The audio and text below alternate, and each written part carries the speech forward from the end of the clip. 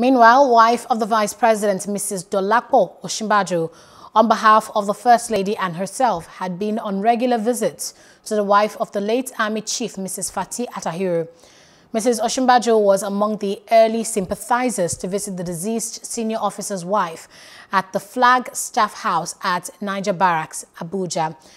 It's added that the VP's wife was received by the president of the COAS and wife of the Chief of Defense Staff, Mrs. Victoria Irabo, on Friday. Hello, hope you enjoyed the news. Please do subscribe to our YouTube channel and don't forget to hit the notification button so you get notified about fresh news updates.